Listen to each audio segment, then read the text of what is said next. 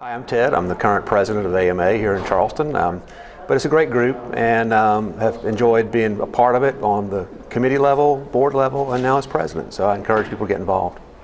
And I joined the AMA to connect with like-minded marketing professionals such as myself and to share ideas about marketing in the Charleston community. So I joined the AMA in hopes of making connections with contacts and getting tips from other marketing people and just the ability to hear all the great speakers that the AMA brings. And get ideas and brainstorm with my colleagues. So. I actually got my current position through participation at the AMA and some connections that I made.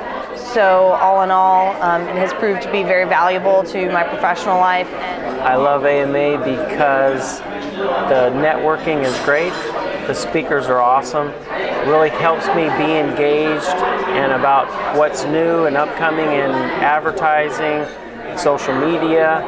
I think the biggest benefit of our chapter and being a part of this organization here in Charleston and as a local chapter is the range of people in marketing and the range of industries that you'll come in contact with. I think it's a very important place for you to come and be able to connect with event marketers, healthcare marketing, nonprofit marketing, restaurant marketing.